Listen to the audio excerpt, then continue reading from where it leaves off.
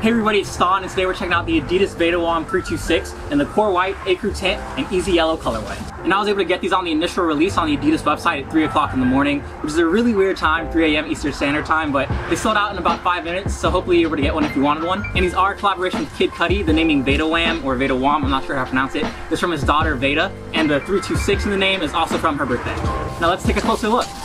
I got these in my regular size 11, and they fit well, and they come in the regular Adidas Originals box.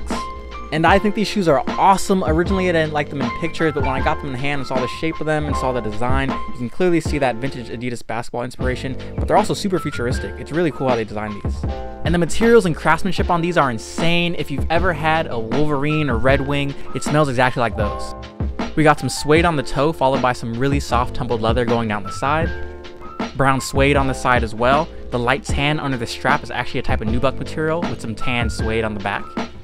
You also see the 326 printed on the side for Veda's birthday, as I said earlier. There's also this memory foam nub on the heel, which has no practical use except for looking good and being squishy. On the plastic heel counter, you have the logo for the shoe, which is also on the insole that we'll see later. The medial side of the shoe is basically the same, it just doesn't have the dark brown suede at the midfoot. And the sole also looks good with the same color scheme as the upper, and it has the torsion arch technology as well. Really weird placement of the trefoil logo on the tongue. It always looks like the tongue is kind of slid over, but it's not. A quick look at the straps, which I actually think kind of look strange from the top of the shoe. They give me weird straitjacket vibes, but on the side they look awesome. And opening all the straps, you see that the top one is the only one that can actually adjust and tighten the shoe. They also come with an extra pair of brown laces that matches the brown color on the upper.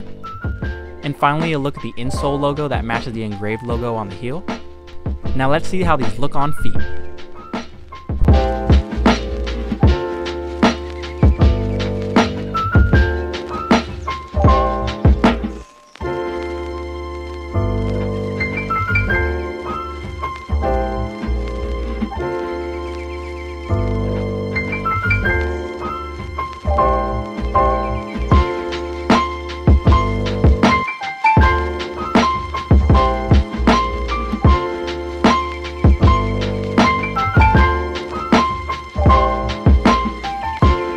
Alright guys, that's all for today. Leave a like at the bottom if you enjoyed the video, and thanks for checking it out.